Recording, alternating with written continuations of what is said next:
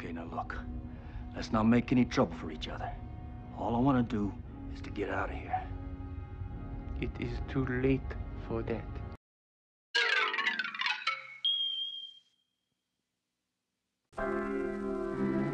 America's top security experts have chosen this man. Don't take any chances. This guy's a killer. For a special mission. But first, he's got to pass one little test. Speaking English? Does your nightingale sing? There I was, sitting in a dark theater, almost by myself, back in 1985, and I was about to watch the adventure of this pulp paperback adventurer named Remo Williams, being brought to life by the great Fred Ward. Now, I'm not going to lie to you. At the time, I didn't know nothing about this source material. I didn't know it was named on those pulp paperbacks named The Destroyer. Never heard of it, and I didn't even have a clue what a pulp paperback was. At this time in my life, if it wasn't sold at my local comic book store, I didn't read it, and I didn't want to read it. But this was Remo Williams, The Adventure Begins. That alone, and its thrilling TV spots on my small black and white television set in my bedroom, made me get to the theater opening weekend. I sat there watching the adventure unfold, from the thrilling training scene to the adventures high above on the Statue of Liberty. I was on the edge of my seat the whole time. Leaving the theater, I still had a rush in my body, as I remember running around the parking lot, sneaking around cars, and being yelled at by my grandmother as I slid across the hood of her pickup truck, trying not to be caught by the evil Wilford Brimley, who also didn't catch Remo Williams. I was hooked and I couldn't wait for the adventures to continue. After all, this was called The Adventure Begins, so I'm sure there would be more Remo Williams. Remo was played by the great character actor Fred Ward, who was signed on to play the role in 3 films. Along for the adventure was Joel Grey, playing Remo's master trainer. It would take Joel 4 hours sitting in a makeup chair to transform into the old Korean master. Joel was a white American actor in his early 50s, so without a doubt this was a controversial role. However, producers would explain that they wanted to hire a Korean actor for the role, but they couldn't find one, which I believe means they didn't really look too hard. As controversial as this role was, Joel would be nominated for a Golden Globe for his role. Also in the film was Kate Mulgrew, long before she wore a Starfleet outfit or waved around a kitchen spoon, but it was long after she was Columbo's unseen wife. Wilford Brimley would also star. This was after his adventure with those Ewoks, but the same year he would be cocooned by aliens. But I'm not sure if it was before or after his fight with diabetes. Diabetes. Anyway, I was thrilled and excited to wait for more adventures of Remo Williams. But it was clear after opening weekend, I wouldn't get the sequel that I hoped for. The movie would only bring in $3 million on its opening weekend, and just about $14 million overall. It was clear there would be no planned sequel adventures for Remo Williams, and soon the movie was just another forgotten lost gem that would be found by most movie fans on HBO at 3 o'clock in the morning or rented off some backwall shelf at a local video store in 1987 because it was part of some employee's pick of the week. Us fans moved on, but we all hoped we would see more Remo Williams. Whenever the film would be brought up years later, it was always followed by, "The adventure ended there." I really wish we got more adventures, but what most fans don't know, there was more. It seems the adventure didn't end when it began in 1985. There was more. Kind of.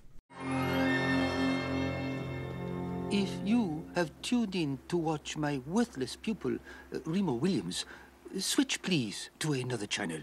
Orion Pictures and Dick Clark. Yes, that Dick Clark. You didn't think you would get a Dick Clark reference when you clicked on this video, now did you? Anyway, Dick Clark and the guys over at Orion didn't want the rights to a good character go to waste. So rather than continuing the adventures of the everyday man's James Bond at the theater, they decided to bring the adventurer to the small screen with a television series. Now before you tell me in the comments that this isn't the same universe as the movie, and it's more of a reboot than a sequel to the film, you're wrong if the television show is set a year after the events in the film, and would even use footage from the movie in its opening credits. Sadly, due to this being a television series, some changes had to be made, and the most notable was the casting. Fred Ward, who had brought Remo Williams to life, was recast, this time played by Jeffrey Meek, and Joel Grey was replaced by Ronnie McDowell. I guess they still believe they couldn't find a Korean actor to play the role. In the 45-minute TV pilot, Remo's master feels that Remo is becoming compliant and hires a hitman to try to kill Remo Williams in order to keep him on his feet. What Remo's master doesn't know is the hitman he hires has big plans to replace Remo as the student and will stop at nothing to get Remo out of the way. The pilot was unable to get anyone interested in the show, as it went unsold to every network Orion pitched it to. Looking to not just waste the film, it was sold, or more like given to ABC, due to their close ties with Dick Clark, who dropped it Monday night, August 15, 1988, an hour before the Republican National Convention, with a warning that the show might be preempted due to the live event scheduled at 9 p.m. A dead spot for the network for sure. The pilot to the would-be Remo Williams television series went forgotten, even more so than the movie. As the movie went on to be found on video cassette, it became somewhat of a cult classic. The TV pilot that aired in August 1988 was never seen again on television, and never released on home video. That was until 2019, when it would air off and on again on the Starz Encore channel. The show wasn't anything special. It's worth a watch if you're a Remo Williams fan, but that's about it. But it seems maybe it came a little too early. In the early and mid-90s, there was a boom in first-run television shows that was being sold into syndication, such as Star Trek The Next Generation, Hercules, Baywatch, and a lot more. This would have been a lot better fit for a show like Remo Williams than being sold to network television. Now, over at the Internet Movie Database, there is a 2017 listing for a film called Remo Williams 2, The Adventure Continues. But I could find nothing more about this film, and I believe it must be just some fan film that the Internet Movie Database decided to list. But that's a look at the somewhat sequel to Remo Williams that we did get, at least for one night back in 1988. Well, I hope you enjoyed this video. Tell me your thoughts on the movie Remo Williams. Did you enjoy it? If you haven't seen it, do yourself a favor and watch it tonight. Well, I want to thank you for watching. As always, thumbs up if you like my content, subscribe to the channel, and we'll talk again soon. You have heard all saying, as good as you are, there is always someone better? Sure, so? I am that someone.